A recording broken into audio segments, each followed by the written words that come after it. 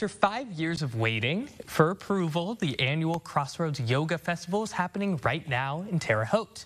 There were dozens of vendors in attendance for the debut of this festival. Residents were able to gather at Hawthorn Park to enjoy a relaxing day of yoga and live music hosted by local professionals.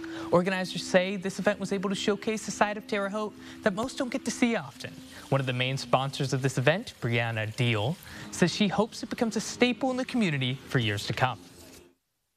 I feel really good. I feel really grateful that I get to be involved in something really special here in Terre Haute. And this is an annual event, so we look forward to seeing you not only this year, but for many years to come.